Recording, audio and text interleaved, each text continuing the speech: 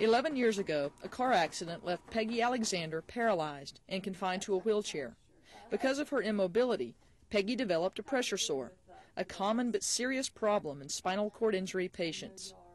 People who are immobile or who have spinal cord injury don't have the same sensation that you and I do. Therefore, if they stay in one area for too long, they will cause damage to the skin, thus a pressure sore. Pressure sores are expensive to treat and can take months to heal, causing great hardship to patients who must often be confined to the bed during the healing process. This is the only one I've ever had. It's terrible.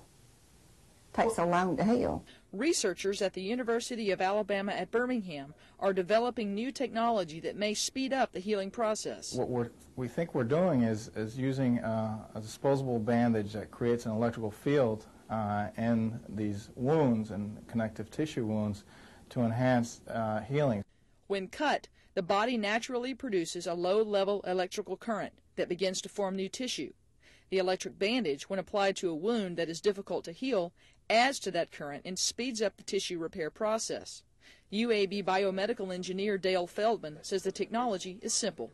There's two rings, inside, outside, and what we want is the current to flow from the inside to the outside. Not only is the bandage inexpensive, but patients can apply it themselves at home, cutting down on trips to the doctor. After 2 months of wearing the bandage, Peggy's wound has shown much improvement. She's one step closer to getting her life back. From the University of Alabama at Birmingham, this is Andrea Reaver reporting.